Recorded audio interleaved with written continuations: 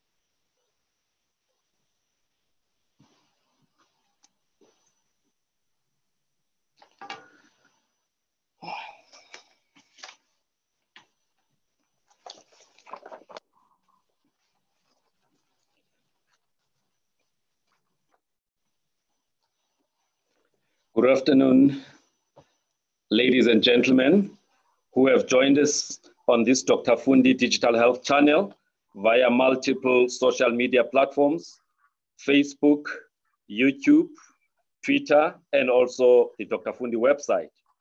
My name is Dr. Fundi Lenyati. I'm the host on this channel.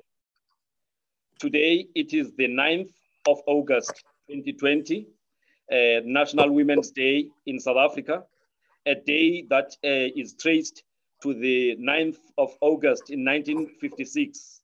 That's about 64 years ago, when the South African Federation of Women, led by leaders like Albertina Sisulu, they led more than 20,000 women on a defiance march to the Pretoria Union buildings, where they were protesting against the past laws that were being extended to women by the apartheid regime of the Prime Minister of the day, J.G. Strydom. Those women who were marching, they had a slogan that was directed at the Prime Minister that was saying, "Wathinta bafazi, wathinta imbokodo, uzakufa," meaning you touch women, you touch a rock, you will die. Since then, women in South Africa have been referred to as imbokodo or rocks, hence this series of interviews or conversations that is called Mbokodo Conversations. These words of, Watinda Bafazi, Watindi Mbogodo, symbolizes the extraordinary courage and strength embodied in the 1956 Women's March against those past laws, but also the fortitude of South African females today. With the new South Africa and the subsequent new constitution in 1996, women's rights to equality are part of the Bill of Rights, of our constitution. However, in reality, women still face enormous challenges, a lot of stumbling blocks at home, at work, in society, with a lot of discrimination, prejudice, gender-based violence, sometimes even femicide.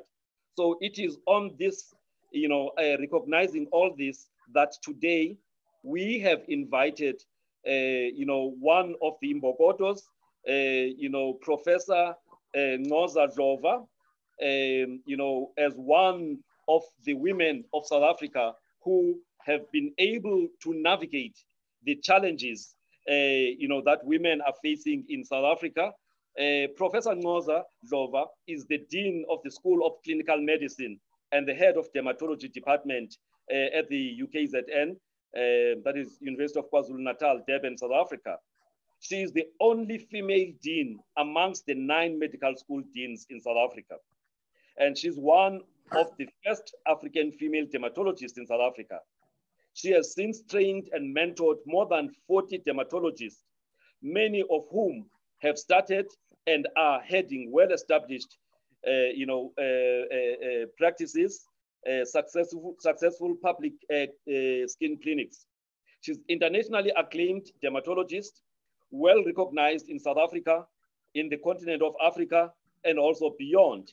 And she specializes on focusing on ethnic skin and hair. She has received many accolades and awards. She has recently been awarded a leadership award as the best dean leader in her college. She's a well-published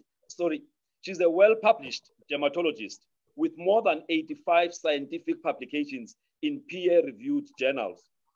She is an NRF-rated researcher with more than 15 chapters in international dermatology textbooks and 2 dermatology books which depict and are relevant to the South Africans and the Black skin. She's a member of numerous international bodies, boards and societies, for example, Global Psoriasis Atlas, an International Eczema Society, Skin of Color Society in the USA, African Hair and International Hair Groups. She's been invited as a guest speaker in more than 30 countries. She's a member of the prestigious American Dermatology Association and a recipient of the 2019 Maria Duren Award from the International Society of Dermatology. In 2019, she received numerous awards for her great leadership as the first African dean at the School of Clinical Medicine in UKZN. She represents Africa as an associate member in the board of the International League of Dermatology Society, the largest body of dermatology societies in the world. So I present to you Professor Ncoza Dlova. Prof. Dlova, welcome to the Dr. Fundi channel. Thank you. Thanks, Dr. Nyati, for inviting me. Yeah, before we get to our discussion, I just want to, share a short poem of about 2 minutes as a way of just welcoming you so that you can settle. All right. It's a poem by Maya Angelou. I hope it will work well.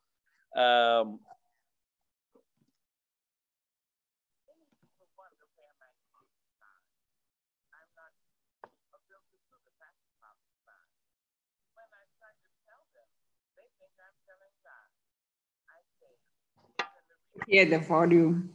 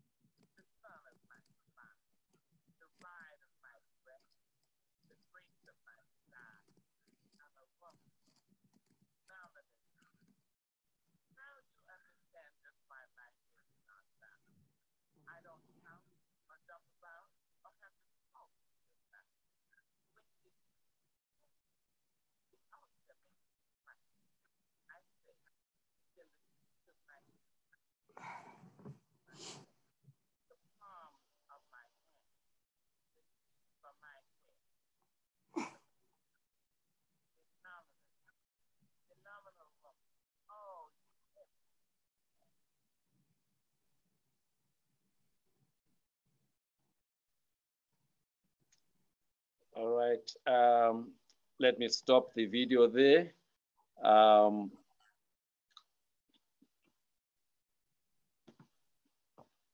Okay. Thank you for listening. So today, like I said, our guest is Professor Ncoza Dlova, and you know, we are very grateful for her to actually give us time in her busy schedule to be able to converse with us and share her journey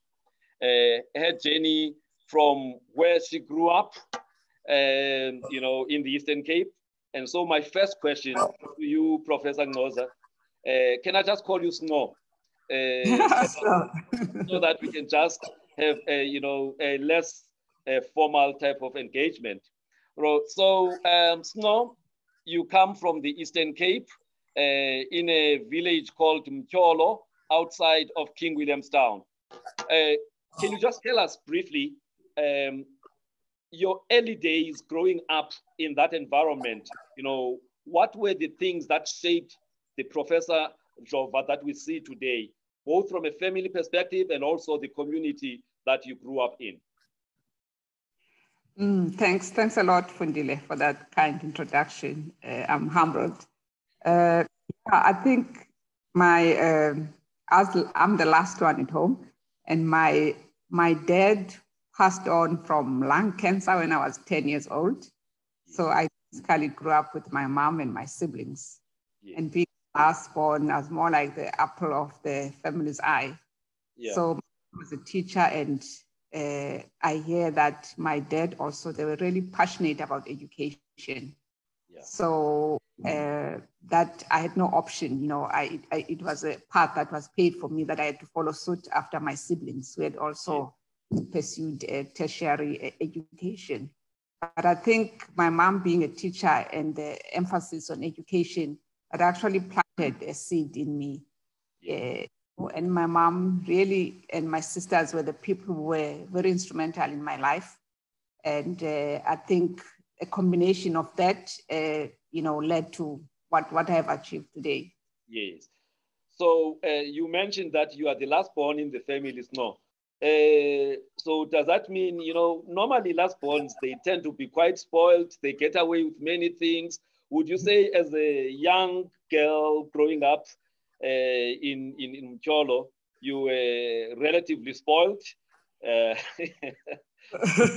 No, definitely not. My mom was very strict and my siblings were strict, but I just, the way I was raised, I just preferred people who communicated with me. I wasn't happy with people who were harsh or more, you know, punishing in the way they approach discipline. So my elder sister, which is Cisco, and my mom were more like that. And I sort of tended to align myself with them. Yeah. Okay. So the fact that you grew up with older siblings, does that mean you also got to mature, you know, very early, you know, ahead of your age mates as you were growing up? Yeah, I would think so. I would think that actually made a contribution. And I was told that I was very independent. So even though I was the last one, my sister comes before me, is 10 years older than me. But she's the one always clinging and hugging to my mom. But I was always like playing out there, independent, had my own mind. So that's what I'm told, yeah. All right. So before we leave that part, no, what are one or two values that you say were actually, you know, implanted, you know, in you in that family setting that you came from, especially from your mom, besides education? Sure. I think one thing that my mom used to emphasize is, you know, being kind and gentle to people, making a difference where Snow? Snow? Your line is your bandwidth is a bit challenged. Snow? Okay. We just need to be patient and see if no, we lost you there a bit. Oh, okay. Yeah. If you can just recap on the values that your mom instilled in you. Yes. So I would say, as I mentioned, is humility. My mom used to say, you know, humble, humble, humble, my child. It doesn't matter how much you have achieved or how pretty you are or what you think. You must always be. So that was the first one. The second one is you know, do not allow anyone to undermine you. Don't give anyone permission to undermine you. So that sort of instilled a lot of confidence in myself to be able to navigate anything in life. And the third one is, you know, not being selfish and try to make a difference to the people around you wherever you are in life. Make a positive difference. Lovely, lovely, Snow. So as you were growing up, did you actually want to be a medical doctor, or you wanted to be something else and you changed later and wanted to be a medical doctor? Yeah, so I think when I was at Inanda seminary, when I finished, I thought I wanted to be an optometrist. Yeah. I thought medicine was difficult. So my mom and brother said, no ways, because my brother had done medicine in Medunsa at that time, but he left when he was doing third year because he didn't like it. So he went through the corporate aspect of it. So I think he actually encouraged me and my family to do medicine. And can you hear me? Yeah, I can hear you, Snow. Yes, I can hear you very well. Yeah. Yeah, sure. And I think also we had pets and animals and sheep and goats at home. So I think when I was young, many times the sheep would lose, you know, I think one time actually happened, one of the cows was giving birth and then the mother died during that process. So I felt so heartsore, and every day I would go and feed this calf, you know, feed all the time. And my mother would always say, you are so caring, you're so compassionate, you should be a doctor. And she kept saying this, and that planted a seed in me. And I think that all those things produced the person that I am. Yes. So Snow, so when you're at Inanda, you then decided that you are going to do medicine. Yes. And there was no doubt about that. You were very sure now, you know, at that point. Because remember, Inanda was one of the top schools, top public, well, would I call it a private school? Was it a private school or a public school, Inanda Seminary? Yeah, no, it was one of the best schools for girls at that time because we couldn't go to private schools. Yes, because I remember that, you know, our own school, St. John's from Tata, would compete with you guys in terms of how many students have been accepted to do first year medicine.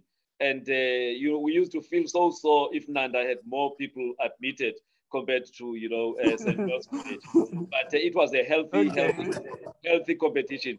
And so you were you were accepted to do medicine.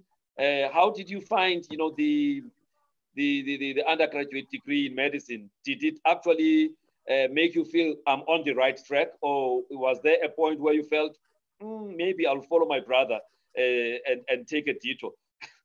Yeah, sure. No, I think it was interesting, and I'm glad I went to medical school because that's where I met my husband, Dr. Temba Mabas. Had I not gone there, I don't think I would have met him. Yeah.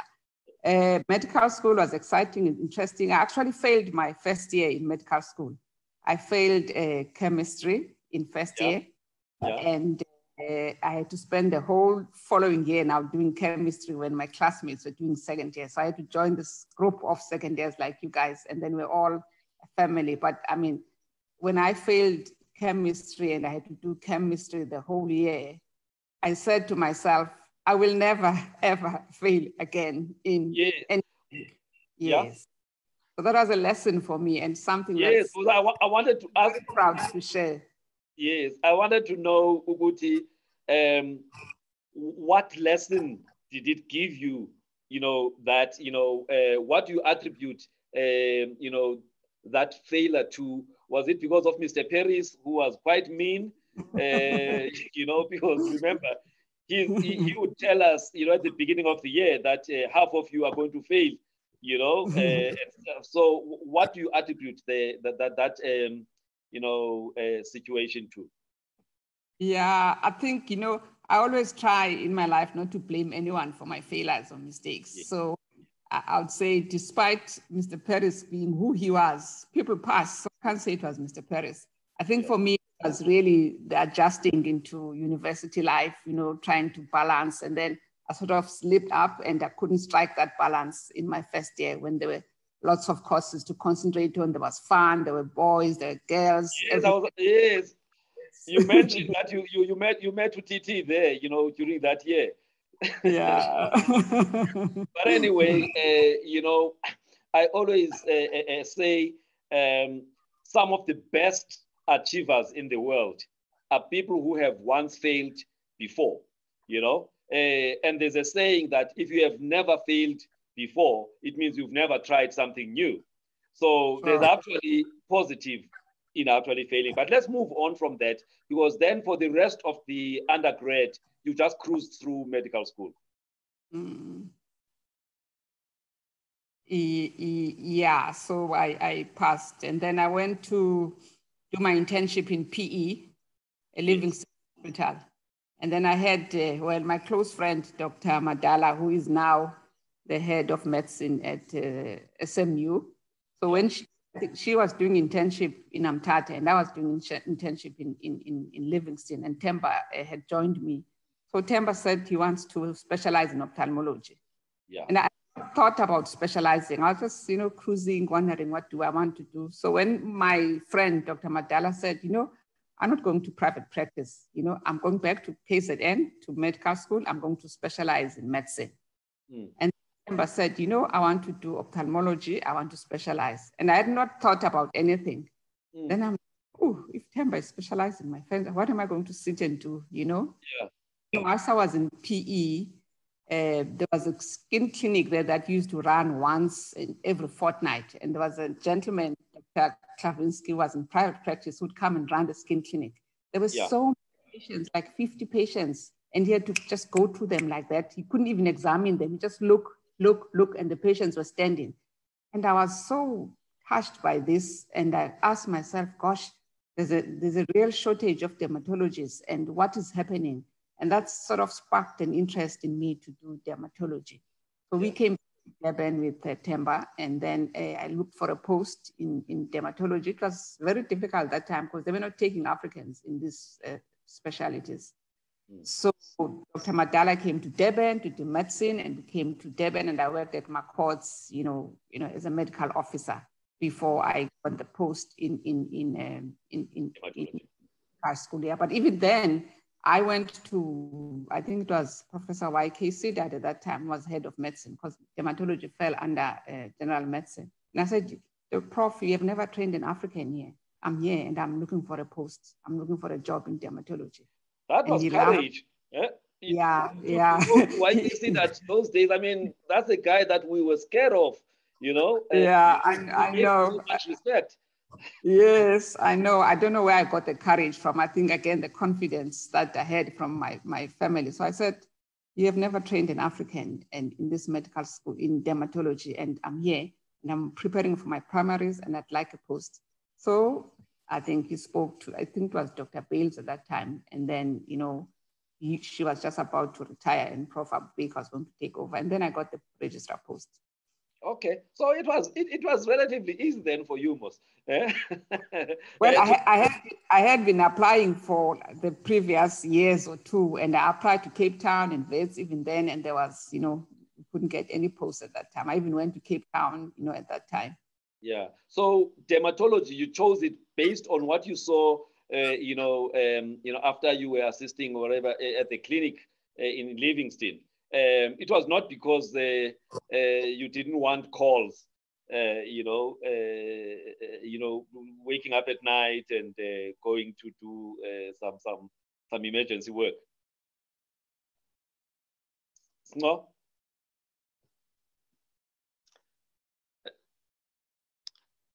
Ncoza? Okay, we seem to have another little challenge, but we will continue with our conversation with Professor Dlova, because we're still just building up on how she got to dermatology. You know, she was just telling us how she forced the hand of the head of internal medicine, Professor Y.K. Sidat, those days, under whom you know, this discipline of dermatology, you know, fell. And she was able to get the post as a registrar. Now, a registrar is somebody who is studying to become a specialist. So Professor Dlova, at the time, she was Dr. Dlova. She was accepted. How many, no? Dr. Dlova? Okay, so at the time, she was telling us that it was very difficult to get into dermatology. And there was no Black African who had been trained in dermatology, you know, those days, and there were only 1 or 2 positions. Snow, are you back?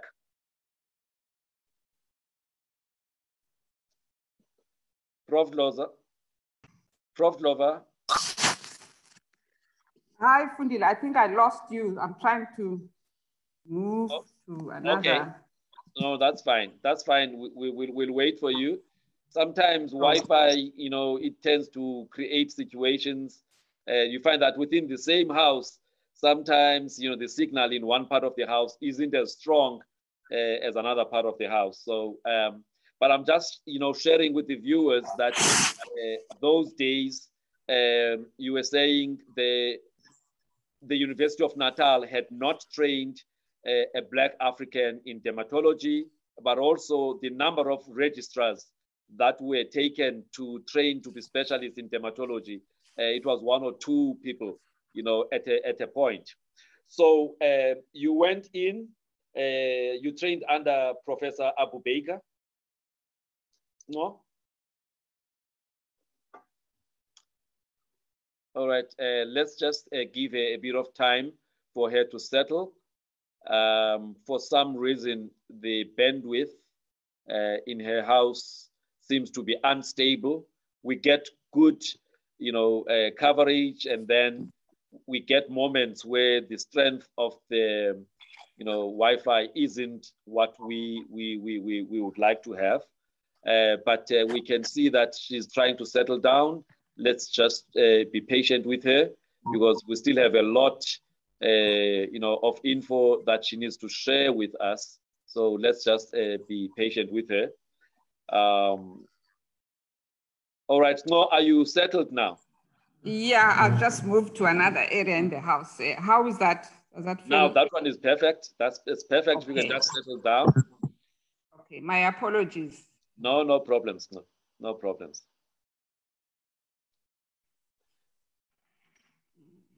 Okay, yes, I'm good. Okay, all right. So you were still telling us that you managed to get the registrar post, you know, after you had spoken to Professor Y.K. Sidat, who spoke to Dr. Bales, you know, who was about to retire, and Dr. Abu Baker was actually the one who was taking over. So how many years, you know, does one take to, you know, train to become a specialist in dermatology? So you were committing to how many years? That was 4 years at Fundile. 4 years, yeah. And so how many of you as registrars, you know, at that time within that department? Sure, there were just 2 of us actually, because there were only 2 posts at that time at UKZ, and it was myself and a colleague who's in the UK now. Yeah, and yes, no, you can. Yeah, and 2 consultants and 2 registrars. Yes, and so you went in. How was your first year of you know, being a registrar? You know, did you find that actually this is what I want? And obviously you have to write the exams as well, the primaries. Did you write them during that time, first year, or, you know, just take us through, give us a a sense of what happened in that 4 years? Sure. So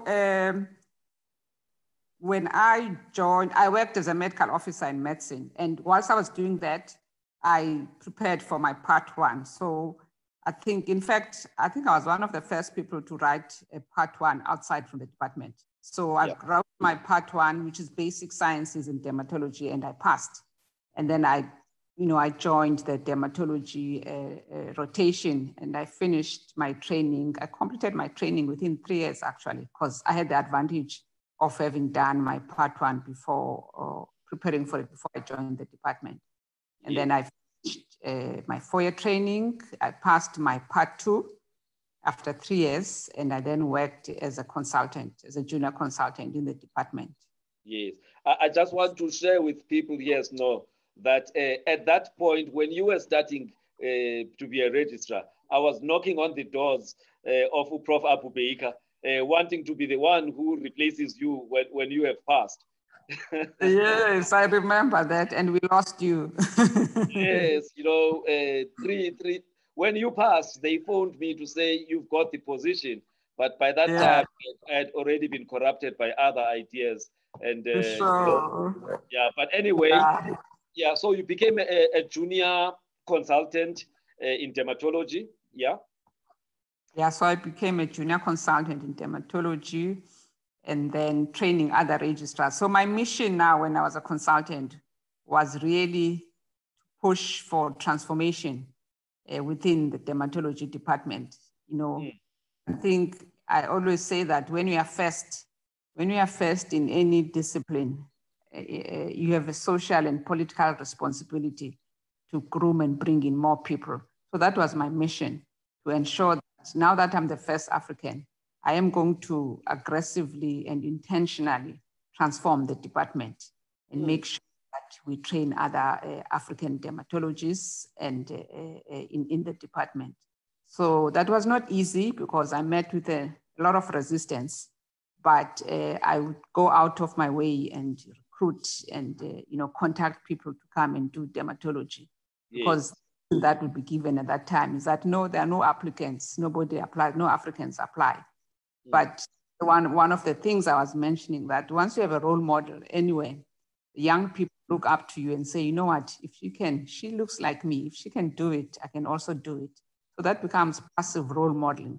And I think I'm proud to say that I've trained more than, I'd say, 35 African dermatologists, both from South Africa, Lesotho, and other neighboring cities. Yes, let's just go back. So there were 2 positions by the time you qualified. Did they increase the number of people that were in the intake of registrars, or how did you get to train so many people within a short space of time? I mean, to have more than 40 people trained and about 35 of those being Black Africans. How did you manage to do that? Yeah, so good point, because I finished in 1998. I qualified as a dermatologist. So we Prof. Abubeika and us in the consultants, the department, tried to motivate for more registrar posts.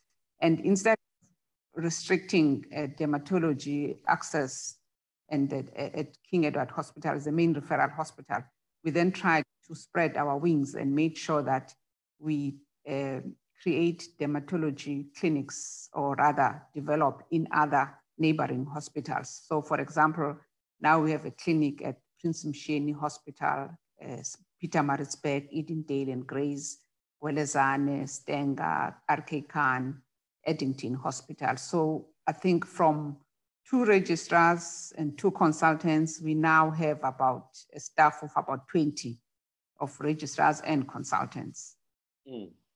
Okay. That's all right. We increase the number. Yes. Okay. So now that's quite impressive. That's quite impressive to know, over this period since you qualified.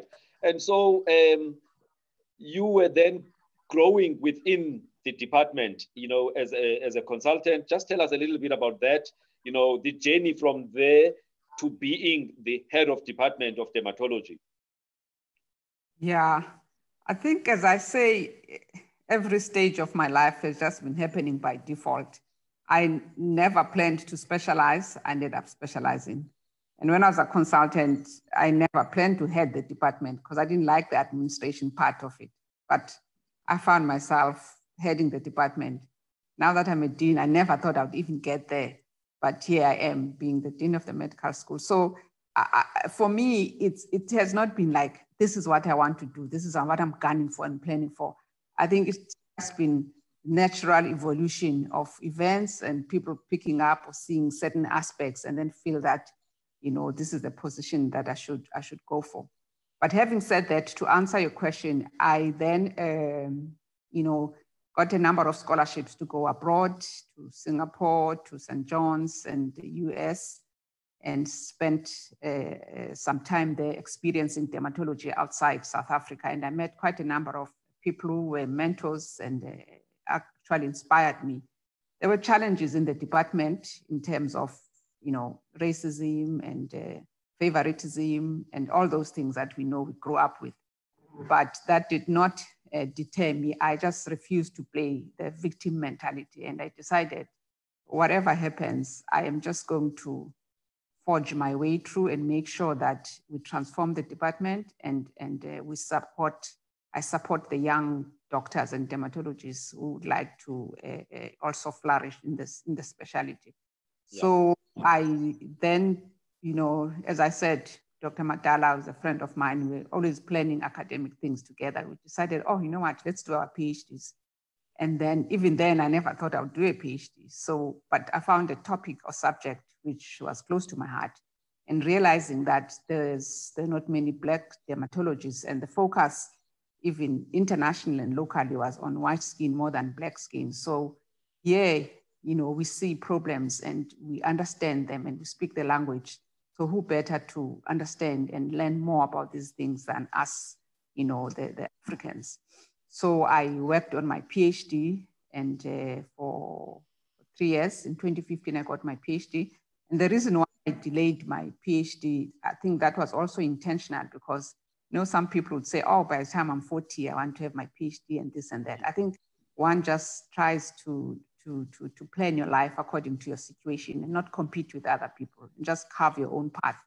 And one of the reasons for me for delaying to get my PhD was that I saw that it's very important for me to be the core person in terms of teaching the young registrars that I was doing. And I had to focus on that. So I found that if I were to do my PhD, that would mean that I'm going to totally neglect them and not be able to make sure that they pass their exams. So when I was able to produce quite a number of dermatologists and consultants who are senior and good, I said, now this is the time. Let me leave them to run the teaching aspect and let me focus on my PhD. And I knew also once I finished my PhD, I want to see more of them doing their PhDs so that they can take over and become better and achieve more than I have achieved. So then got my PhD in 2015. Yes, on ethnic skin and hair. And I graduated, and then I got the professorship and the head of department. All right. Yes, let's just go back a little bit more. You mentioned something in passing. You mentioned that you did experience some issues around racism, you know, within the department. Was this dermatology or was it, you know, medicine? Because remember, you said dermatology fell under, you know, medicine, internal medicine. It was both. I mean, one was in an environment that was not student friendly or African people friendly. So the challenges were within dermatology itself and within the institution itself. I mean, if I quote an example that I can remember as an anecdote, I remember I was applying for a post, I was applying for senior consultant, senior lecturer, you know. And I had that year, I had, I think about 15 publications or so, and I qualified actually. And when the report came back, it mentioned that I was not promoted because I had not done any research. That hurt me so much because I had about 15 publications. The previous year, I had just won the best the best medical faculty award research, you know. And here the person who was chairing the promotion application committee says, I have not done anything. I actually cried in my office. And one of my colleagues, Prof. Mosam, came to me and said, you know, Ncoza, you're so strong, tenacity, I understand, and she made me feel better. But I cannot forget that, because it's very frustrating and very painful when you work so hard and then someone just dismisses. So to me, it was like, he didn't even read my portfolio. He didn't even read what was in my submission. So those are some of the things, you know, that one experienced. But again, I refused to play the victim mentality. I dealt with that and I moved on, yeah. How did you deal with it? Well, I decided this is the situation that I find myself in. And I actually took it up with the individual who was chairing the session, because I wanted to know how did it happen that this particular person was promoted who had actually achieved less than I have done. And then I took it to the dean actually at that time. And then he explained and apologized and said he had too many applications to go through, and therefore he didn't have time. So I said, okay, you had too many applications to go through, but you chose mine not to spend time on. And the others, you were able to spend time such that they were promoted. Obviously, there was no response to that. But I felt that at least I addressed it. And the fact that I've addressed it, then at least something will be done about it. Yes. All right. So, and then you managed to get the senior lecturer, you know, a position thereafter. Well, I didn't apply again, but when I applied, I just ignored that. I said, you know, I know what I'm worth. The title does not mean anything to me. I will continue doing what I want to do. And I just moved on and I focused on my PhD. When I applied for promotion, I was actually promoted, you know, from double promotion. So I didn't have to go to the senior lecturer. It was lecturer to associate professor. Yeah. All right. So you got to be a professor now, and so when you got to that point, what was next for you then? What was your next, you know, aspiration? You know, because obviously, you know, you achieve something, then you have to look forward and say, okay, there's another, you know, challenge to work towards. Sure, yeah. So my next aspiration then was really to invest in my department and my colleagues, to create opportunities and platforms for them to succeed, to do PhDs, to do research, and also create subspecialties within dermatology.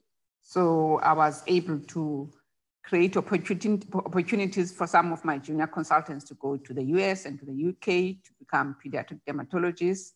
I also established networks with Harvard Medical School, where we had together with Professor Schmaltz, because you know we had a program where they were teaching us derm surgery, something that is not within our curriculum.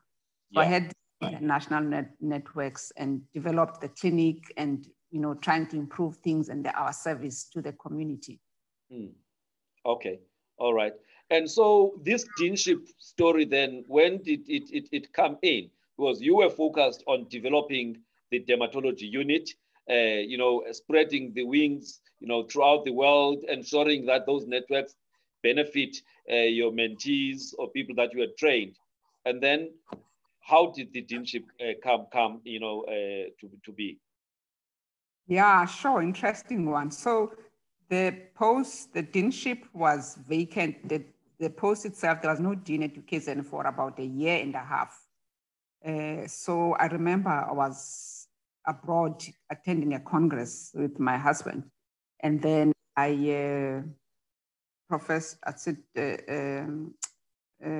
what's his name now? The DVC phoned me saying that, you know, I need to take up this post. I need to apply for the post because there's no one, and he thinks I have what it takes to, you know, take the medical school to another level. Yeah. So I said to him, no, that's not something that I've aspired for. I like my clinical work. I like my dermatology and my research. I hate administration. And being a dean means a lot of administrative work. And that's not something that's close to my heart. So he begged me, and then I said, okay, I'll have to ask for permission from my family because taking this position means a lot and it's going to affect my time with the family. So I have to get their blessings. So when I came back, then I, spoke to them, everyone, and they said, no, go for it. We need leadership, we need women and all of that. And then my colleagues also from UKZN in so Prof. Sabitwan, Masikele and others, they were really so putting a lot of pressure on me to go for the post.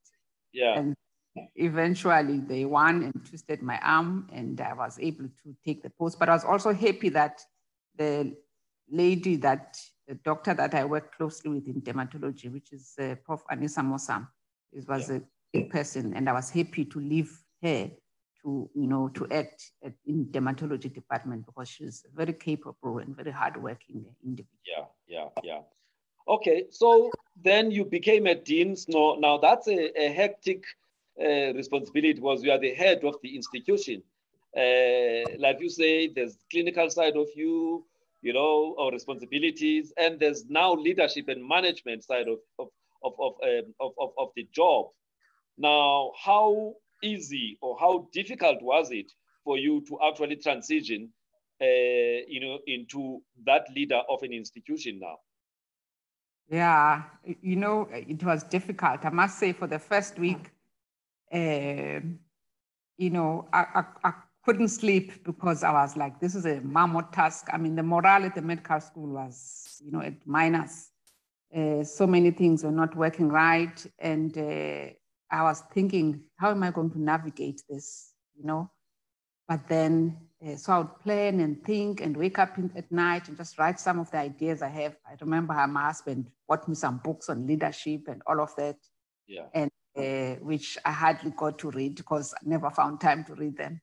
Yeah. So I then had to plan a strategy in terms of how we're going to navigate the whole change and leadership. But, I think I had a wonderful, supportive group at the medical school. I think people were really ready for change, for transformation, and to do things differently.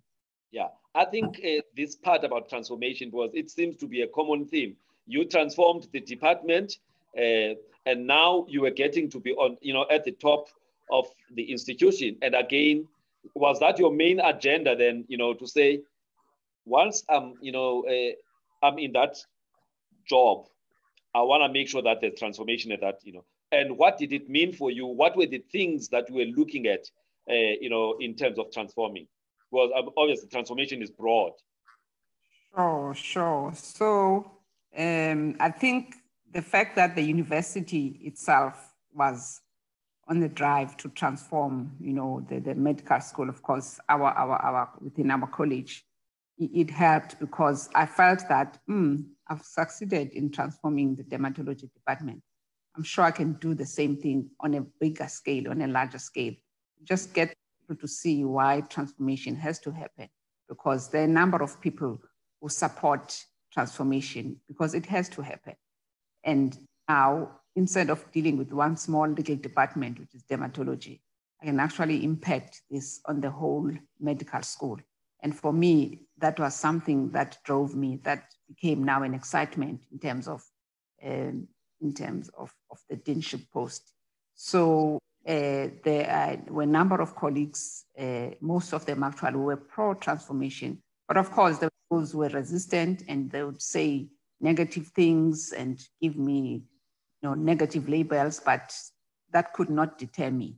So one of the things I would mention is that I think if there's one thing I love, in my spaces is diversity, because diversity, brings a whole lot of different people with different ideas, different backgrounds, and the product becomes a real success. So it was not changing the whole medical school into, African leadership. It was getting the right ingredients and the right number of people for the different portfolios. And I would mention to the heads of department, I know I spoke to a number of my other Indian colleagues, and they were like, no, we don't want to take this post because it's meant for an African. I said, no, there's no such thing. All we want here, we don't want out of the 27 disciplines to only have 2 HODs who are Africans. We want an equity within the 27 disciplines. And the people who are great here, who are pro-transformation, who are innovative, who are progressive, I want to keep them. Is the way that I want to have, I would like to lead a medical school that only has Africans. I want each and every person to be represented.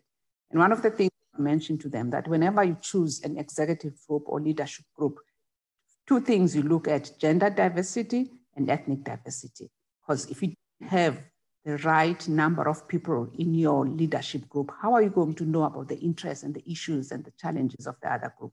You need representation from all the groups that you have. So right now, the HODs that are there, and some, I mean, I know there were some HODs, departments that didn't have HODs for about 6 years. Some of the departments lost accreditation, but I was able to convince and get people from private practice to come in and take over headship. And they're doing an amazing job, because there are people who want to see the change and they will see the light and they will support you. And this is what I would say. If you don't see the light and you don't want to change, please leave us in peace so that those of us who want to work together as a team and a family of diverse academics, let us do that for the future of our children.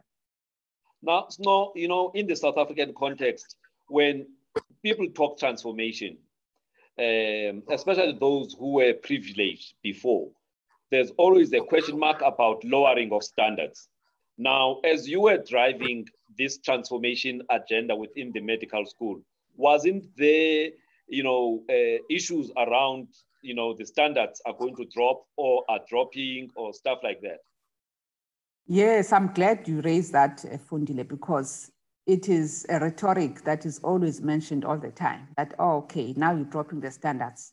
And I promise you, one of the things, I think when I took over from first year MPCHB, we were taking about maybe 65% Africans. And then when I took over, we went up to about 76% or so. And then the rest would be a mixture of the other ethnic groups. And last year, and our university focuses on really grooming and picking up talent from rural communities and developing surrounding areas. So these are kids who come from high schools that are really disadvantaged. But I promise you, the lowest percentage that we took from quintile 1 to 2, which is the lower schools, was 80%. 80% this year. Now, I would say these figures to them and say, okay, now where are we dropping the standards? Because our intake in medical school first year, the lowest that we took from underprivileged school was 80% from metric results. So just ignore those things because people don't want to, lose power. And if they feel they're not part of the decision, they will say all negative and toxic things. You just focus on what you need to do and bring up those people that support your vision, and leave those, they'll fall on their faces. So what is the number of, of students that are taken in first year? Because during our time, it used to be 80 people. Yeah, it's about 230. 230? Yes. Okay. And then you're saying 65% Black Africans, and then the rest is the other ethnic groups. Yeah, well, it's supposed to be more than that. We take about, I think this year we took about 76% Africans. Yeah. Our figures according to the target equity groups that apply nationally, according to the government, South African government. Yeah. But now there was a time where there was a lot of unhappiness, in the communities in and around Durban about, that transformation agenda, that was looking at taking majority almost, over 2/3 being people of Black African, race. So did that not affect your leadership there? The pressure from outside? No, as I say, I ignore loud noises and I focus on the work that needs to be done. So if we know that this is the vision and the goal, and the criteria is above board, we stick to that. The loud noises will always be there. You just ignore them and work through that. Yeah. Okay. So that's one of the things that you did in terms of transforming the university, by trying to get the demographics to be sort of in line with the national picture. What other measurements, can you just share with us in terms of your successes in transforming the institution?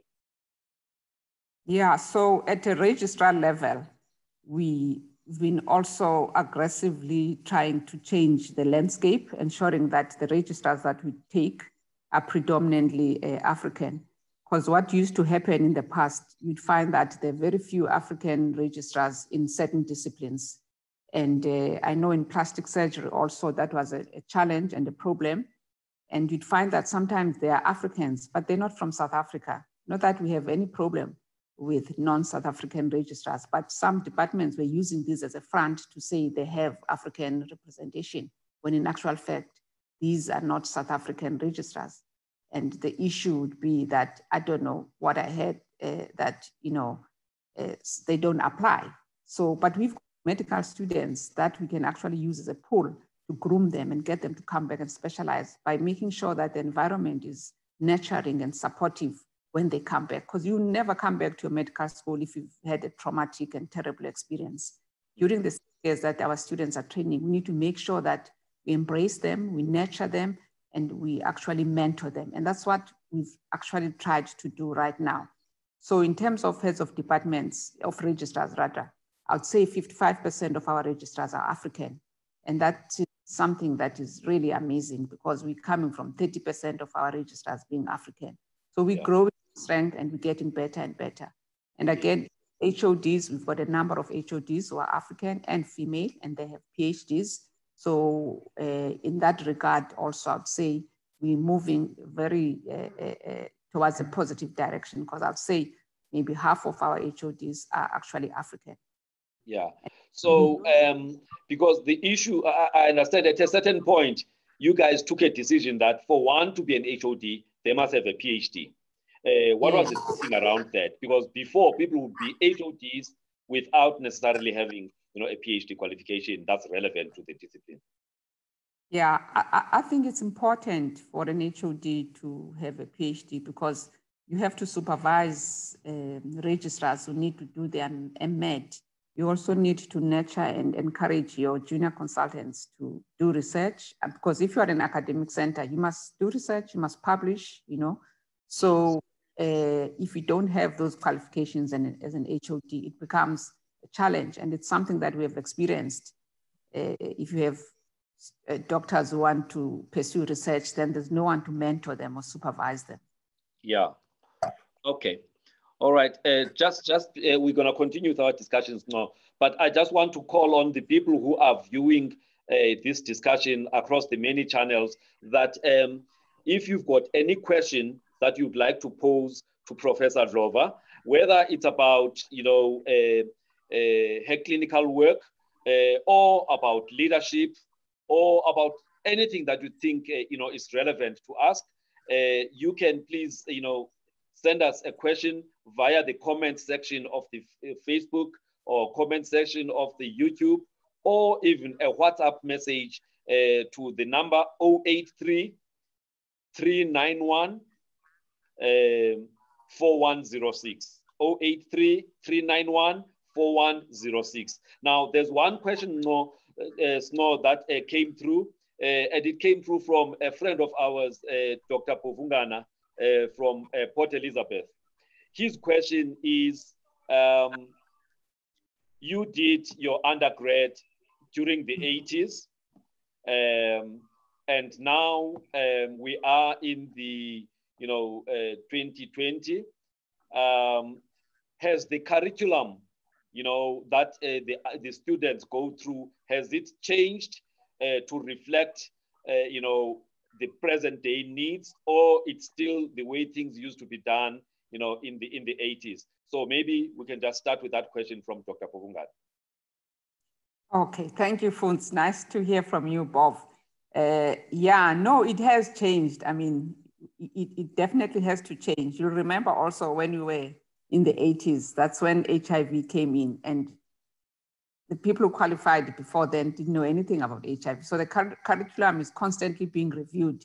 And one of the things that we've included in the curriculum, and some of the things that we want to include, is research within our the curriculum. So those students who want to pursue research can actually do so, and also finances, so that medical students get, I mean, when you are a GP, that's a business. So if, introducing this in their curriculum would be the right time to do it. And we're also talking about emotional intelligence, leadership, because most of the doctors end up being leaders. Even if you're in your private practice, you're actually a leader in your private practice. So these are some soft skills that we want to introduce in our curriculum. Some of them we have introduced, and others we are going to introduce because we are currently reviewing the curriculum.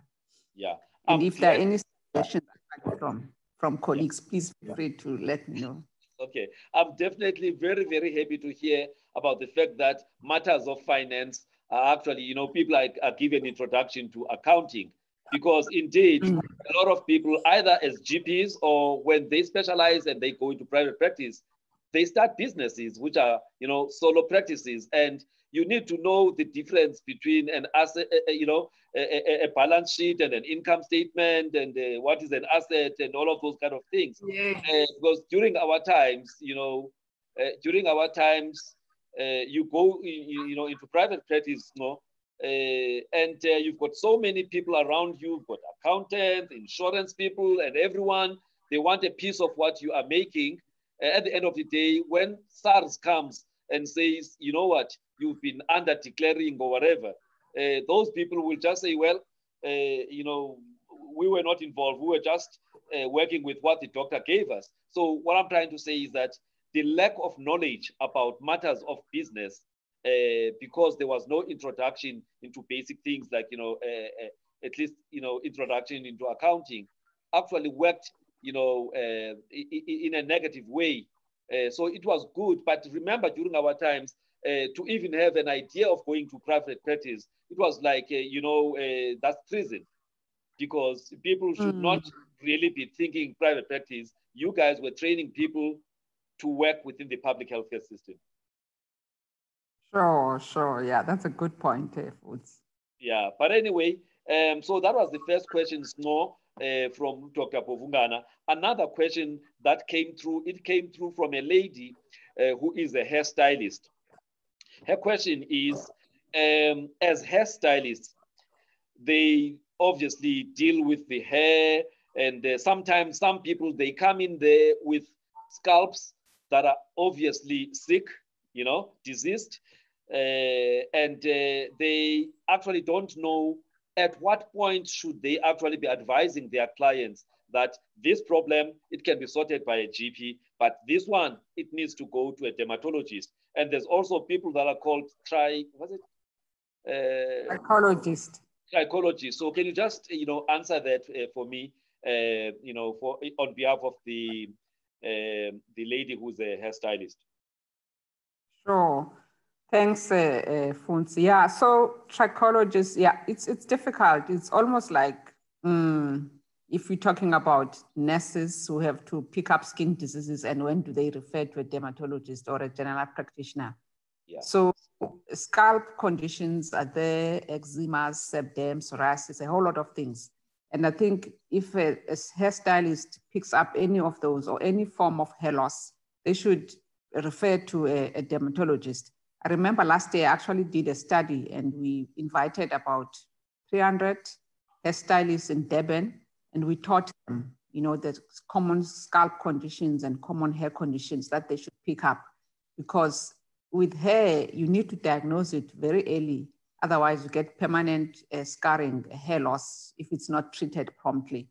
So I would say any condition that is abnormal on the scalp, whether it's excessive scaling or itchiness or patches of hair loss, they should refer to a dermatologist as soon as they pick that up and not wait.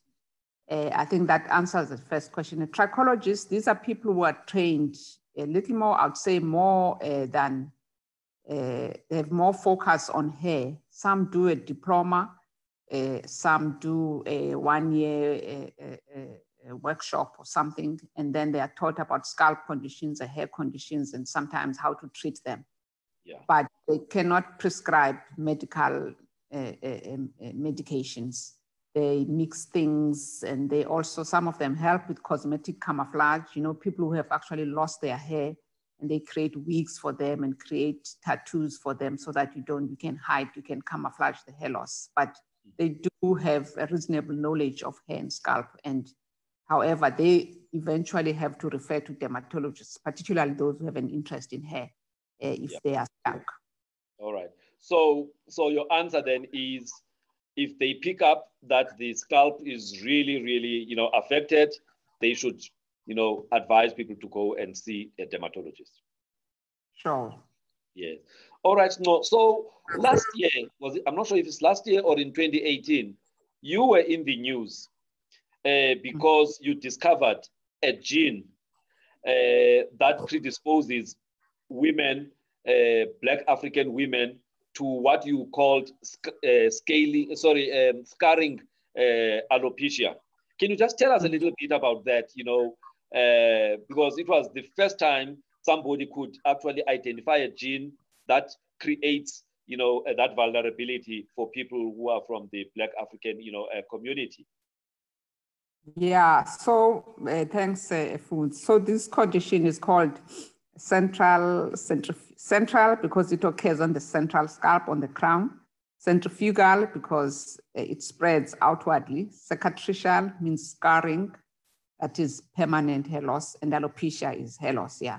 So the literature around that time, it was always thought that this condition is due to using hot combs, those combs people use to stretch their hair, and also using relaxers.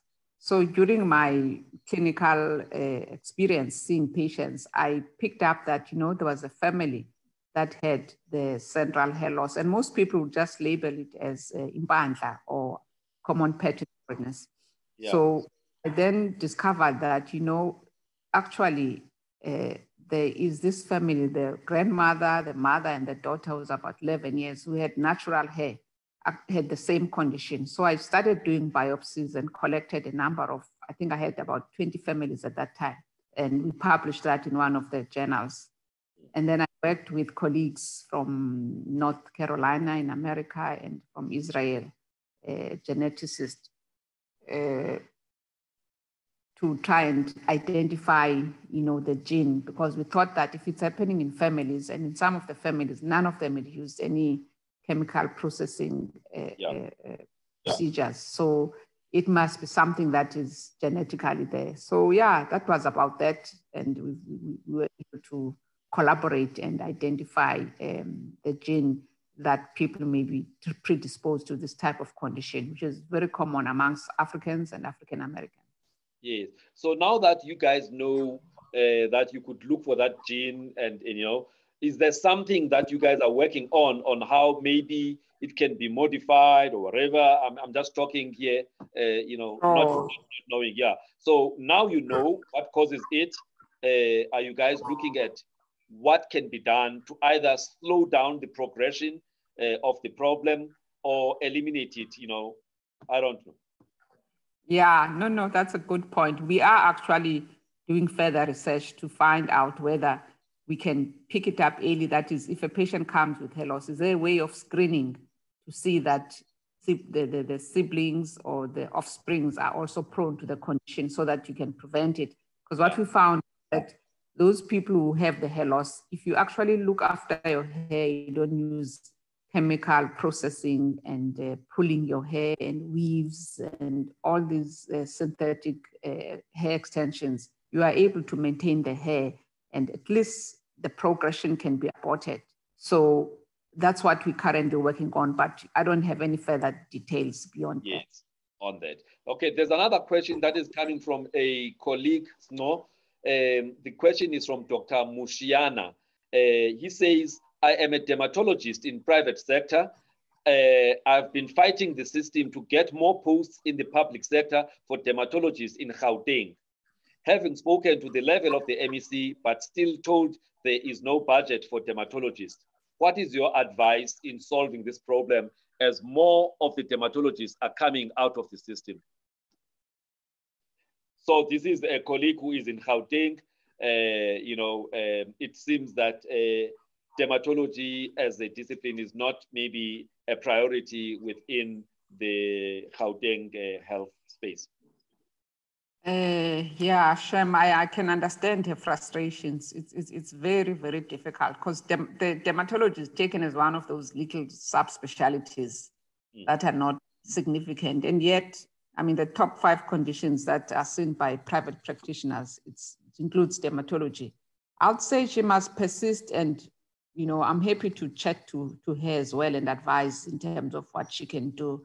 But the government is struggling with funding, and it's really a challenge. I don't have much to say, but perhaps I wouldn't mind if she gives me a call and I can advise her. Okay. Now, what I will do is I will forward that person's, that colleague's number, and then you guys can have your chat, outside of the forum. Thank you very much. Now, whilst we're talking about hair loss, I don't have hair, and it's been like this now. I started losing my hair at the age of 25. By age 35, I had to be permanently, on a cheese corp. Now, I understand you guys have been doing some work. You guys have been doing some work in terms of hair transplants and things like that. Can you just tell us, are there any advances now around issues relating to male pattern baldness? Yeah. And by the way, they say we are high risk for COVID-19 as well. Yeah, I heard that. I saw that. Yeah. Anyway, yes, there are quite a lot of developments in terms of hair transplants. We've also gone for such procedures in terms of learning how to do it, and great success, with males with male androgenic alopecia. Of course, it depends on how far advanced your hair loss is, because you must have enough donor area to take from, to transplant from there to the area with hair loss. So you need to be assessed and then check whether you are the good candidate for hair transplant. There's also a form of treatment called platelet-rich plasma, which we also use, where we take blood from you, we centrifuge it, and then we try and inject the plasma, which is rich of growth factors, onto the areas of hair loss. And there's a number of studies that have shown that it does work, and especially if it's the correct indication and the right stage of hair loss. Yeah. So for somebody like me who has been like this for more than 20 years, there's very little hope. The landing strip has almost, left me looking like De Klerk. You look nice. Anyway, there's another question, Snow, from a colleague. What advice would Prof give to registrars experiencing bullying and unfair treatment by senior staff during the registrar training? I think this is general, about people who are being trained to become specialists. There seems to be an issue of bullying by those who are their seniors, to an extent that some of them even drop, their plans to specialize. Do you have any advice? Because you seem to have also gone through stuff like that, but you actually, decided that no one is going to stand in your way. You will finish what you started. Yeah, thanks, Fundi. I think that's a very important and relevant question from the listener. It saddens me, actually. It makes me feel very sad to hear such complaints. And I must say, we had a similar situation here at KZN where registrars were bullied in some department. And had the registrars not informed us, we would not have been able to intervene. So I would say to the registrar, they mustn't be afraid of being victimized or being sidelined. They must report that, because the institutions do not promote that kind of treatment for young colleagues. So if you keep quiet, you die alone. So you need to be bold enough to approach your head of department. If your head of department is not assisting, then take it to the deanship. If the dean doesn't do anything about it, then, you know, I'm actually happy to listen to that myself, because I'm the member of SACOM, South African Committee of Medical Deans. Okay, so even if somebody is not at UKZN, you know, if they've hit a brick wall, they could ask for advice, you know. Of course, yeah, because I represent myself and the late Professor Pepeta, were the representatives of SACOM at the College of Medicine of South Africa. So we deal with registrar issues and problems. And I must say, we've had issues that we've been able to address. And most people do understand that academic bullying is a no-no, and it's not allowed and should not be tolerated. The problem is that some of the teachers that are there, they come from, you know, the previous ruling of, you know, the consultant or the professor, and say as they like or disrespect the registrar. We want mutual respect from both sides, from the registrars and from the teachers. But we need to report this, because if we don't report them, then nothing will ever change. Yeah, okay, all right. Now, there is also another question that has come in, Snow. Just hold on. Would Prof advise that the use of makeup contributes to having bad facial skin if one never had a skin problem before using makeup? So this is really about acne. Maybe one wants to understand, you know, a little bit about acne and the do's and don'ts, you know, when you actually having a skin challenge. Sure. So makeup per se is not a problem, but if you have oily skin and you use makeup that's got oil base or oily, you're gonna have pimples and a lot of blackheads, especially on this area, on the cheeks. So you need to make sure that the makeup that you are using is water-based. And if you go to cosmetic counters, ask for a makeup that's light and water-based, because if it's oily, then it clogs the pores and you get the pimples and you get the blackheads and whiteheads. Yes, and any advice around taking care of the skin, cleansing, toning, those kind of things that are supposed to be done, you know, regularly as part of, you know, I by the way, you know, I do, you know, cleanse and tone and stuff like that, you know. Yeah, it's fine. We all have to look after ourselves. This is not a woman thing or what, you know, we must look after ourselves and be, you know, proud of our skin. So yeah, I mean, it depends. If you can use a cleanser, depends. Most people have got combined skin, which is, you know, it's combined T-zone and all of that. And then other people have got dry skin, some have oily skin. So if you have oily skin, you can use a toner, because the toner tries to remove excess oil. But if you have a combination or dry skin, you should avoid things like toners and scrubs, because they make your skin even more dry. So if after washing your face with whatever cleanser or soap and your skin feels very taut and dry, you must know that whatever product you are using is making your skin dry. So there's a range of products in the market. I actually feel sorry for the consumers, because you don't know what to choose. So if you know your skin type, as I say, the most common skin type is combination, then you buy products for combination skin or products for oily skin or products for dry skin. But general, just washing your face with a soap or cleanser and then moisturizing and then using a sunscreen should be the basic. Yes. Now, so moisturizer, but it must be water-based, you know. No, that's the makeup. If you get in pro, yeah, makeup, yeah. Okay, all right. So, Smo, when you were doing your PhD, you actually specialized, or maybe just tell us a little bit, what was your research for that PhD? Because I want to get to the solutions that you have since, you know, introduced or are about to introduce as a result of what you know, the insights that you got when you were doing your study. Sure. So my PhD mainly focused on ethnic skin and hair, black skin and hair.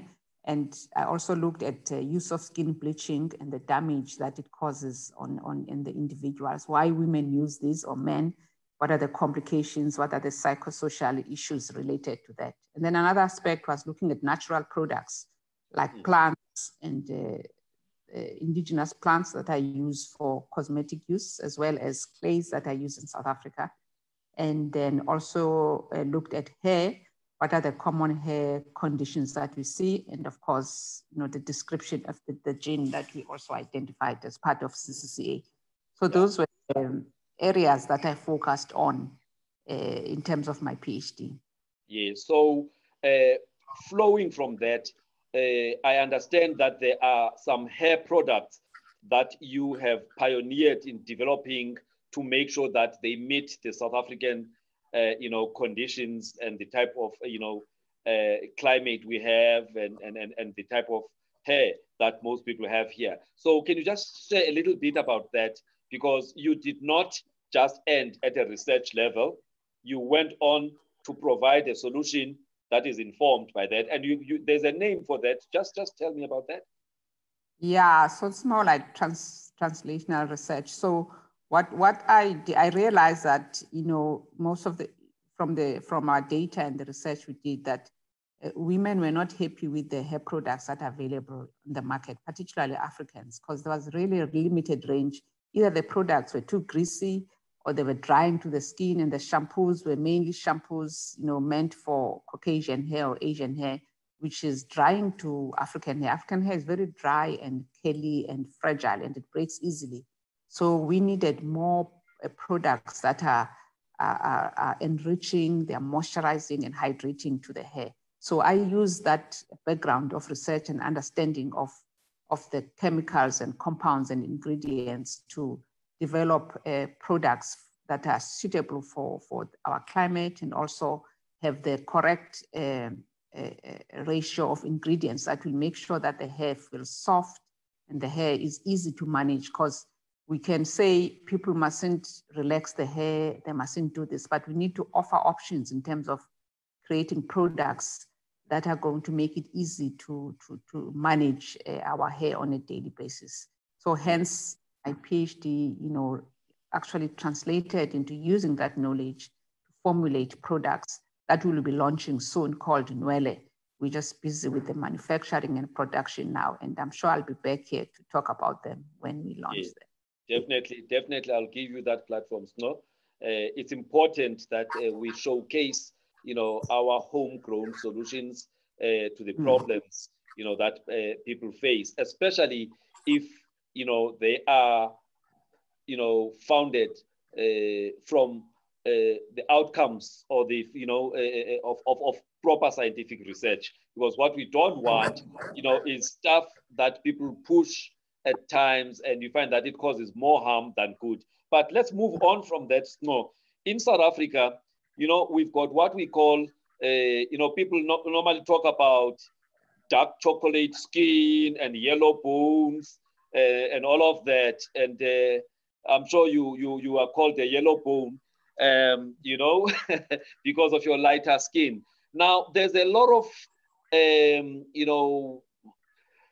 debate out there, because there's a lot of celebrities now who are artificially becoming, yellow bone, using either, bleaches or using, things like glutathione. Can you just talk to us about, is it wise to actually try and, you are naturally given your dark skin as a, whether you're a Black African or even an Indian person, is it wise to actually want to change your skin to become lighter?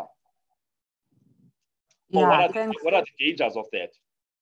Sure. That's a broad topic, but I can touch on it briefly. So basically, from the study that we conducted, we looked at African and Indian women in Durban. Yeah. And we found that 30% of the women were using skin lighteners, bleaching creams. We tried to find out why is it that the women were using these creams. And what we found was that 70% of them used the creams for, to treat sort of appropriate skin problems like pigmentation from acne or melasma or any of the marks that people get. And 30% of them use the products just because they felt if you're lighter, you are more attractive and more beautiful. There was this myth, there's this myth that if you lighter in complexion or yellow bone, you're much more attractive and pretty and can attract men. So that was 30% of the women that gave us that result, that response. So we want to say to the people, we need to embrace our natural skin color. In fact, I always say when I give talks that if I were to go to Pick n Pay or Checkers or Woolworths and choose a type of skin, I would choose the darkest of the skin because that's the skin that is resilient to the climate. It's got melanin with a natural SPF of about 15. If you have dark skin, you're actually pretty, you're beautiful. You age much slower than people who are light in skin. You don't get skin cancers.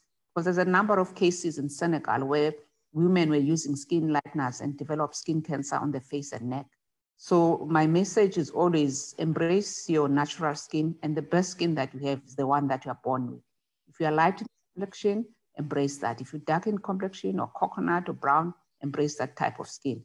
And there are lots of complications that we see. Right now, we continue to see patients with complications from the use of glutathione and from the use of skin bleaching creams. They get fungal infections, they get stretch marks that are permanent, because now some of the women were using these creams all over the body, which is really, really shocking and disappointing.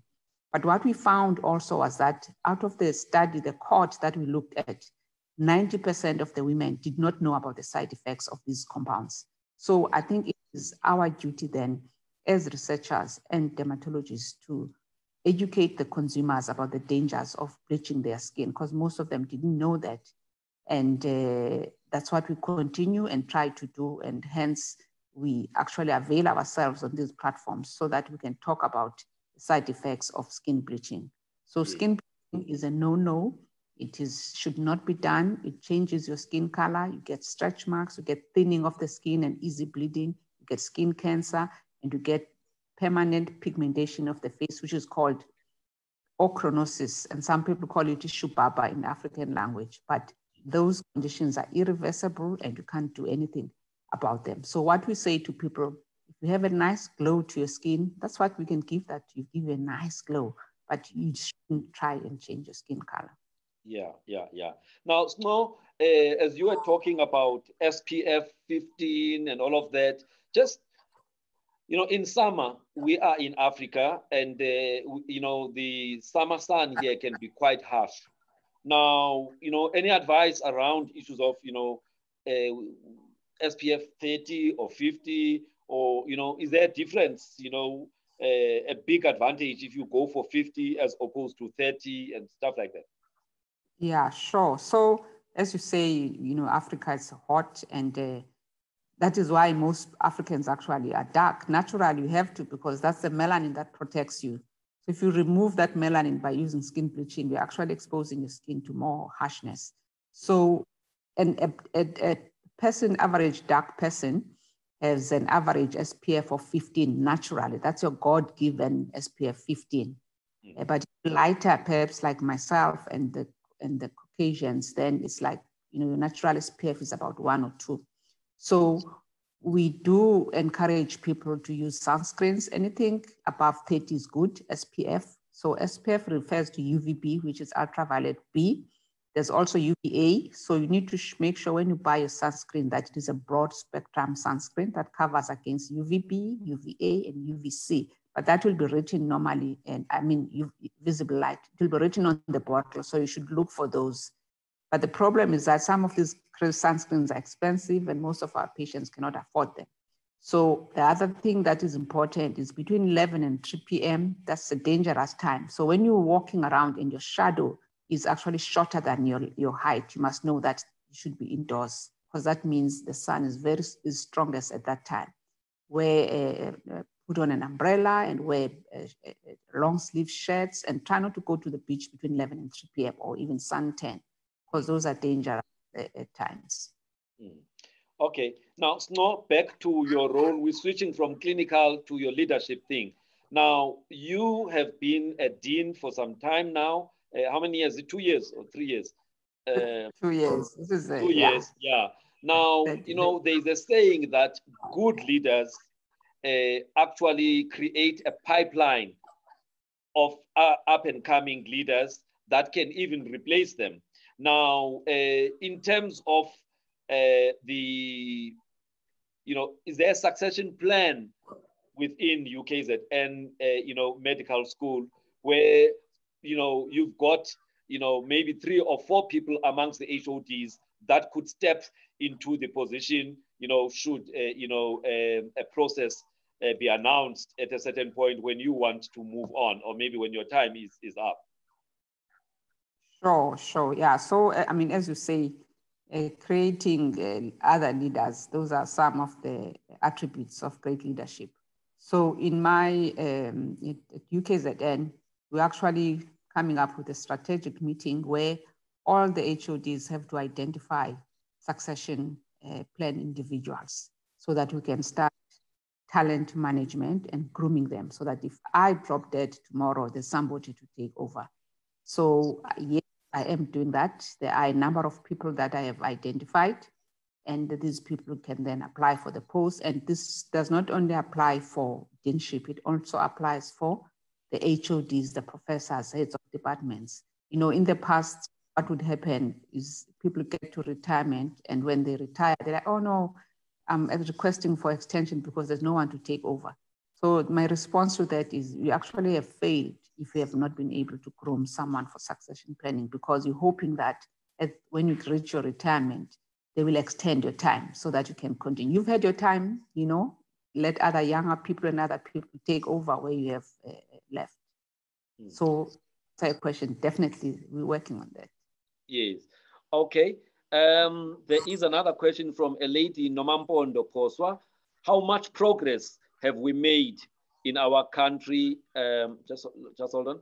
How much progress have we made in our country so far in the field of teledermatology? Is it worth looking into? Our rural communities have very little access to dermatology services, and I think it would offer a solution to this problem. Yes, no, that's actually a good question and relevant question. We've started teledermatology here at KZN, and we had a concept that we call adopt a hospital. So all the consultants would know that a particular consultant is always, checking SMSs, or even having a proper video conferencing meeting every fortnight with the surrounding hospitals. But even better now, there's a platform called TeleEcho, which we are going to launch at medical school at UKZN. And we are going to be reaching out to all our primary healthcare doctors. We will announce it. You can post it also, because everyone is welcome.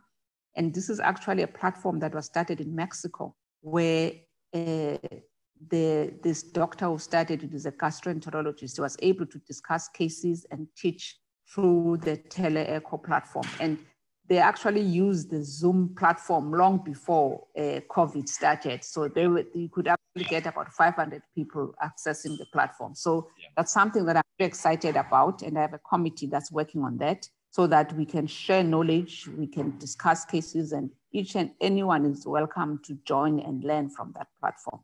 Yeah. Okay. All right. So, Snow, you still have how many years ahead, or your term? Is it renewable? Is it a once-off?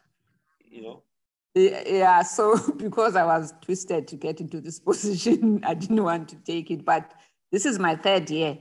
So actually was planning not to finish the 5 years, but maybe do 3 years and get someone else to take over, so that we can actually create more leaders and allow more people to take the positions. Because as I said, when you become a head of department or a dean, you need to know that your life is not yours, and you become a servant leader. You're not there because of the glory of the job and the title. You are there to help the people succeed. So you use your success to create opportunities for the people that you need to succeed.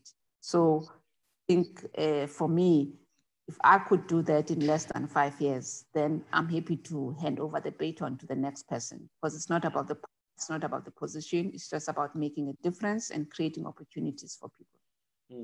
Now, Snow, when you leading people or managing people, it's a headache, right?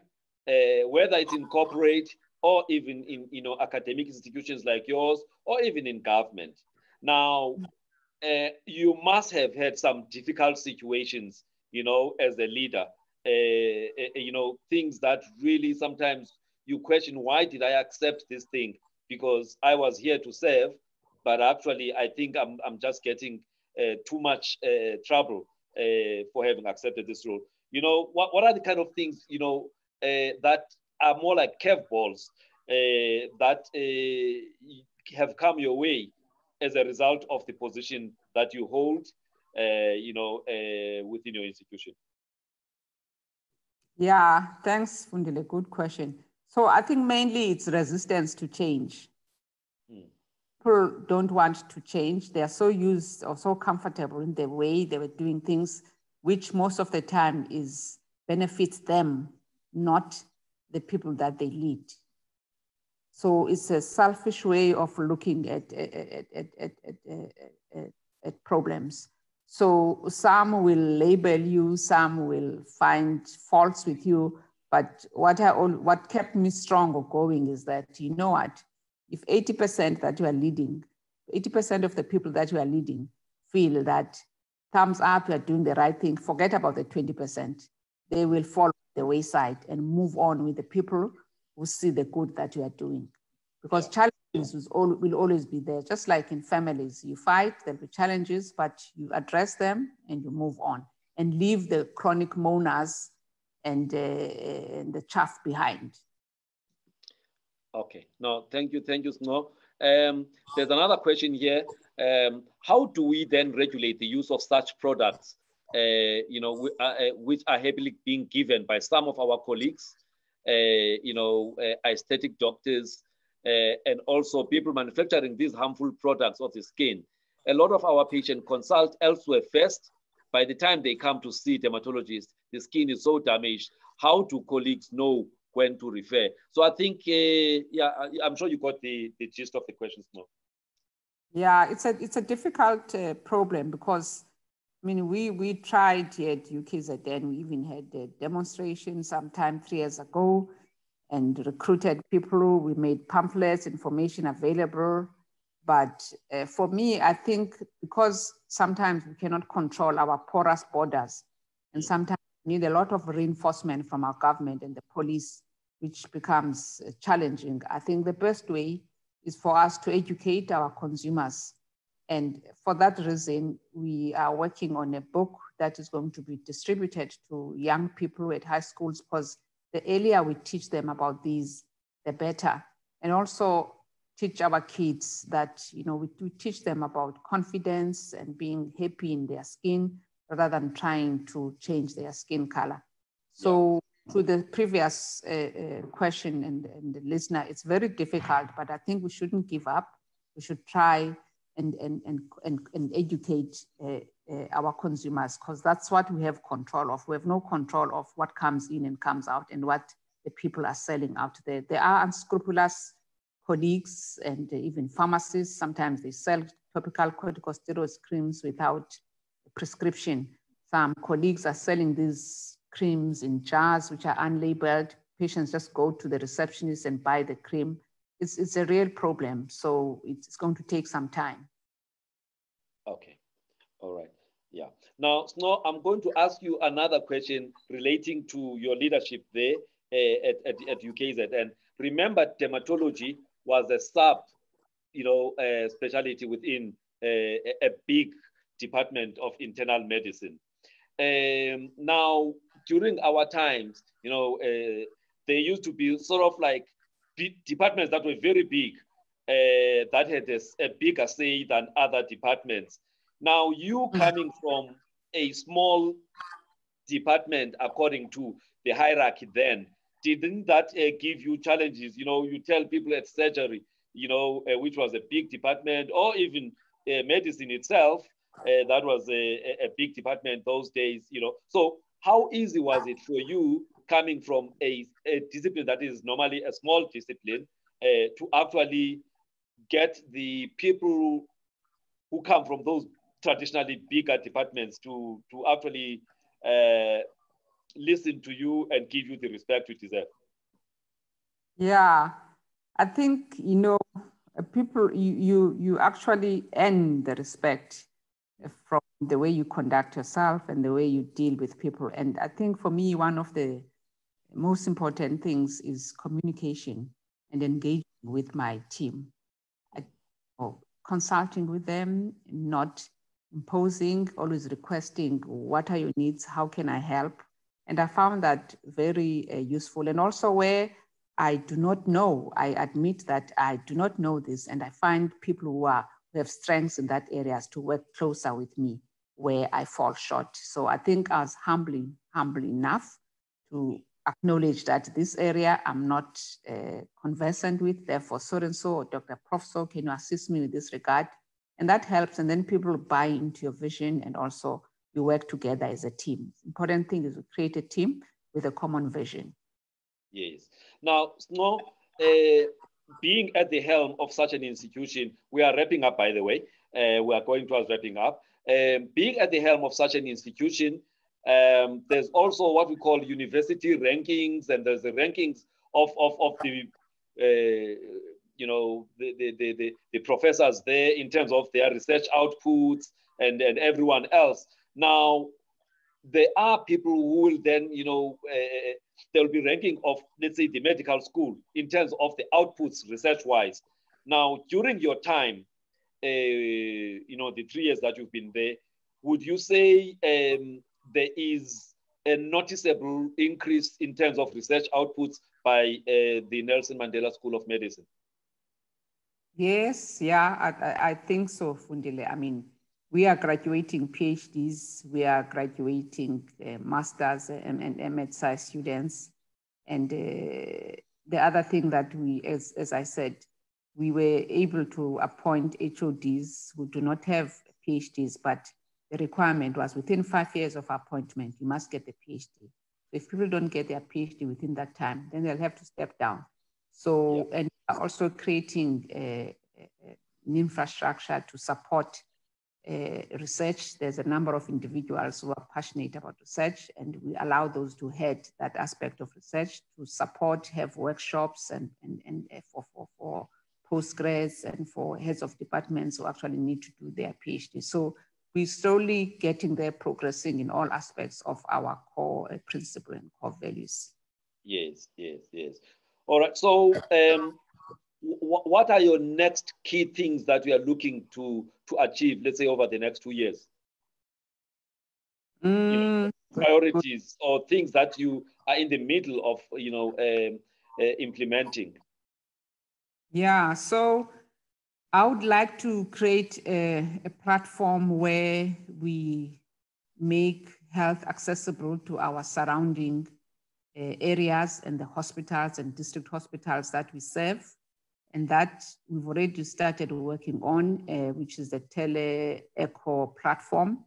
Yeah. Secondly, I would like to work on a consortium that is going to create or generate income, because the government and the universities are struggling. So we need to use our expertise to generate income for the university. So we're looking at actually having a center where we do research, clinical trials, we pull them together, we create an infrastructure and a support system, and we can also maybe even create a public-private partnership where some of our doctors in the public sector can work within this institute and be able to generate extra income to, you know, to supplement their government salary within the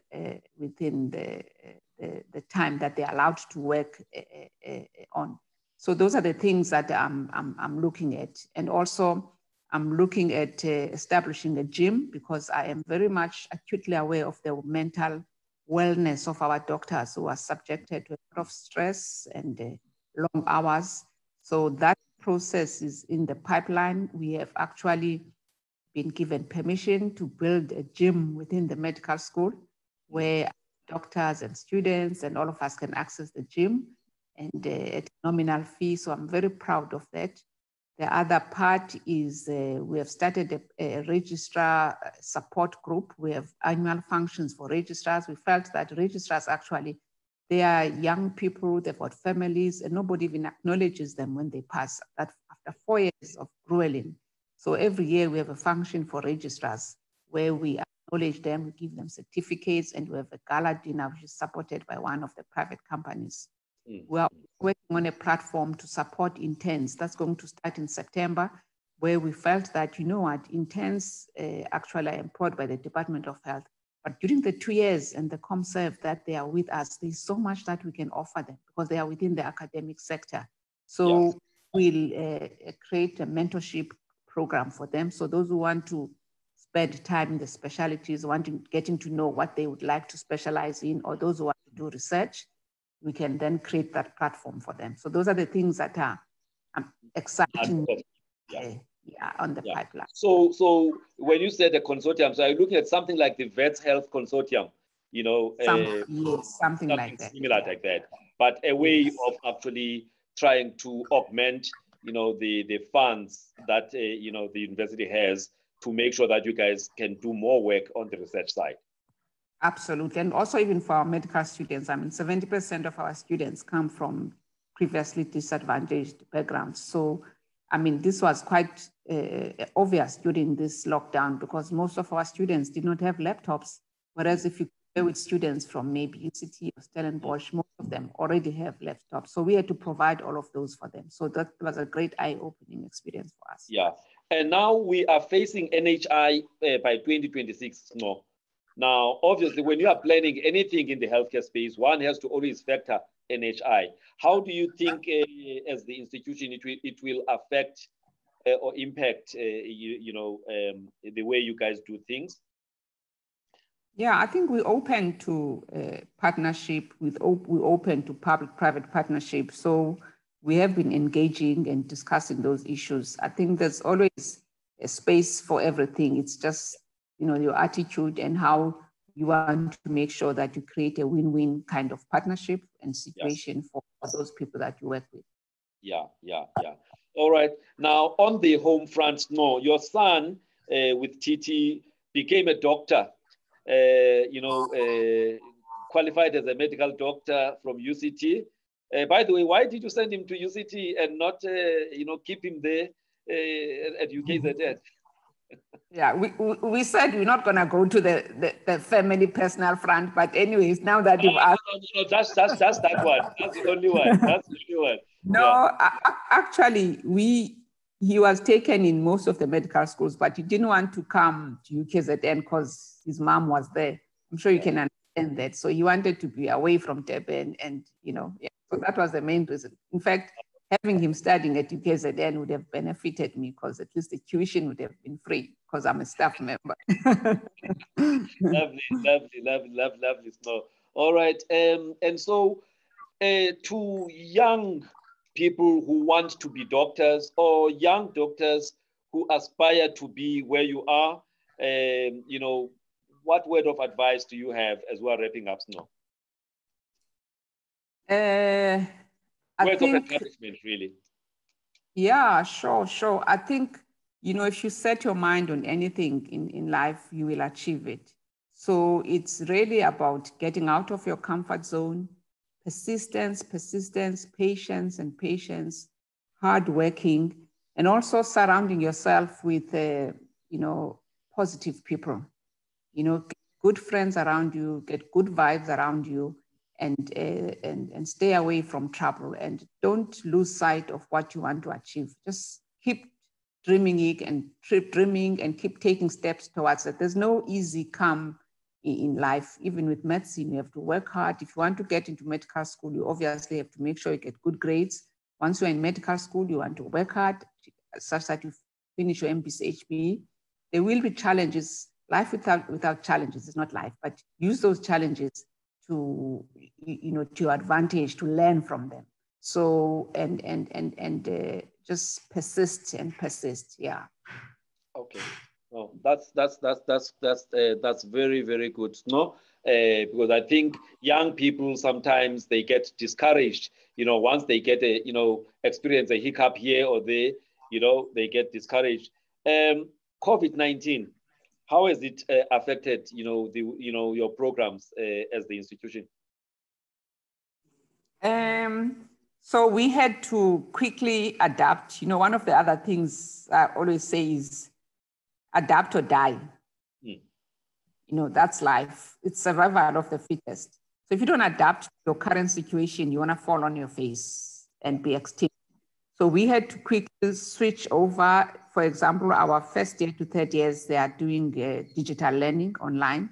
And then we've got our fourth years up to the sixth years who are now on the platform. But most of the time they are doing e-learning. But of course, they have to be exposed to clinical cases and in the hospital. So we make sure we provide PPE for them and take them to the low risk areas in the hospital where they can still see patients, because medicine is about, you know, bedside teaching and seeing patients. So how we have addressed that. And of course, most of us are working from home, but we support and shout out to all our clinicians who are working hard and in the stem of the condition. And I think we want to also have our doctors specializing. We want you guys to come back and specialize and be leaders that you're capable of. We will support you. The environment is changing. I used to say the environment was freezing. Now it's actually the incubator is quite warm to ensure that those eggs hatch and to become the best that you want to be. Thank you very much. No, I was looking now on the Facebook page. You know, there's a lot of comments rather than questions. You know, people who are happy. You know, Nobenguni Ntabati, colleague, says Ntinga Ntagandini. You know, Nandi Pakatla. You know, Mr. Paris was indeed mean. You know, and she says that there were Goombas. That's why you had that challenge in first year. You know, but she's very proud of you for taking the mandate and you know, actually implementing transformation. Unjongus nonjongo mayapi. So proud of you, Professor Dlova. You are doing great job. Keep up the good work. Noampondo Poswa. Thank you, Prof. Ncoza. My question, okay, you've already answered that. Prof. Zingela, Zugiswa Zingela, she says Womanda. You know, and Professor Salome Maswime, she says, go for another 5 years, you know. And Prof. Monga Tiliza, you know, he just is very happy, you know, there's clapping hands and basically the interview was actually good. And the hairstylist who had asked questions around scalp challenges, can't wait to hear about your launch of your new hair products. So that she can be amongst the first people to actually, you know, advise her clients to make use of those products. Our classmate, Mohele Piwandlovu, Dr. Ndlovu, very, very happy. And one of the guys who's doing a master's who credits you for having opened the way for him at UKZN, Mani Riziki. He is just inspired. He says, I've been inspired by what Professor Ncoza has said. I'm proud of her, you know. Thank you. And, you know, so basically everyone, another colleague, well, PhD colleague, Ruth from the Western Cape, she says, excellent discussion. And Mohelepi again says, we applaud and love your work. Keep going. So, Snow, it's been a discussion that has attracted people, you know, from across, from academics to people from other fields. You've inspired a lot of people today.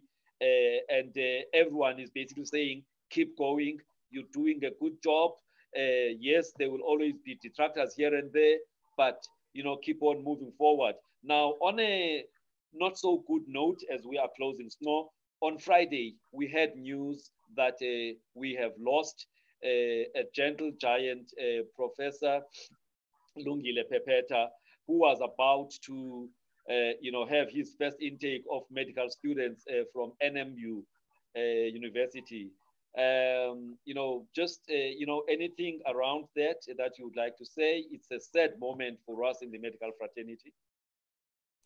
Yeah, no, you know, I was so heartbroken because I worked very closely with Lungile, you know, as a dean. We used to share ideas, you know, what an energetic, hardworking, he really gave it all to make sure that, you know, he gets that medical school going. And I remember even before when he had the COVID early diagnosis, I had flu. Also, I phoned him like, Lungile, what were the symptoms? Because I feel like I've got this metallic taste and flu. By the time I called him, he was on oxygen. But even though he was in hospital, he said, Ncoza, I have staccato speech. I can't talk to you but SMS. And then he sent me a picture of himself with the oxygen mask. And I'm like, this guy, even on his bed, he's still responding to SMSs. So that's a kind of a giant that he just reminded me, you know, of Bongani. And his loss to me was almost equivalent to that. A really young rising star. Lungile had produced like 6 pediatric cardiologists. And whilst a week ago, actually, he phoned me and said, Ncoza, I've finished my PhD. I've just submitted my last paper. I'm like, how do you do all of this? You know, he's got a PhD. He's working on the accreditation at Nelson Mandela, trying to get people to go and work there. Really amazing soul. But I want to say to my colleagues and friends out there, you know, we work hard, we strive for success, but we also need to look after ourselves. You make time to take a break, make time to exercise, make time to connect with the people that are important to us and matter to us, people that make us feel good, and make time for our families, for those who have families, because you know, sometimes you work so hard, you throw yourself in your occupational work, and when you're gone, you're gone. You know, people will easily replace you. But I'm glad that Lungile, young as he was, he had achieved so much, and I hope he becomes an example to the younger and junior colleagues in the medical school. He really epitomized someone who gave it his all. He gave it his all, and what a wonderful man. And may his soul rest in peace. I will definitely miss him. Yeah.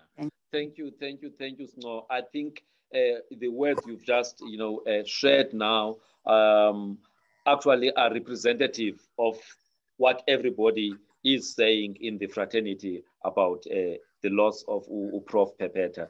So, but at this point, Snow, let me thank you. I've taken more than the time that I had asked for.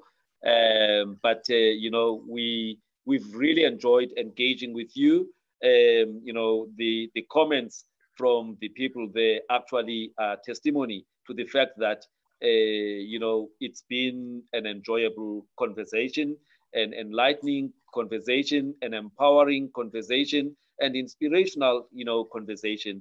So thank you. But I also want to thank all the people who joined in to listen to our conversation. And,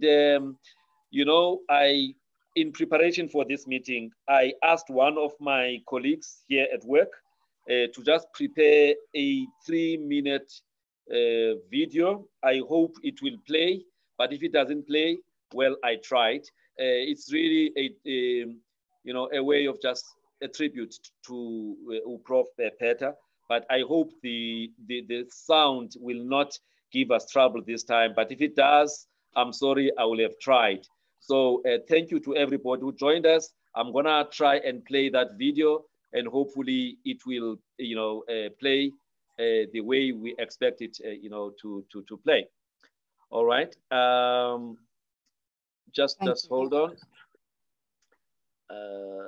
Right. I don't seem to have that.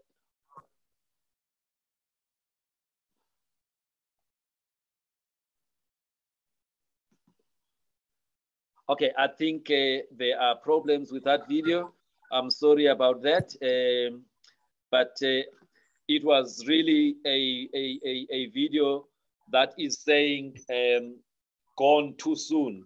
So we used the song of Michael Jackson, Gone Too Soon, and we put the pictures there. And you and me, Snow, we've been in events where we took pictures with him at the funeral of Prof. Bongani on the 3rd of August in 2018. We took a lot of pictures there. He even gave me, that hat try it on. You know, last year at the health awards, we also took pictures where you got to be awarded, and we took pictures with you. We were happy. And so when I heard about his passing, all I could remember, you know, besides, you know, our conversations in between, is those pictures. So unfortunately, this video is not playing, but he really left too soon. But then, you know, it's God's plan, and it's not for us to question why now. It's for us who are left behind to take the baton and actually move forward. So thank you, Snow. Thank you to all the viewers. May you continue to do the good work you're doing. Thanks for inviting me. Bye-bye. All right. Thanks, Snow. Bye.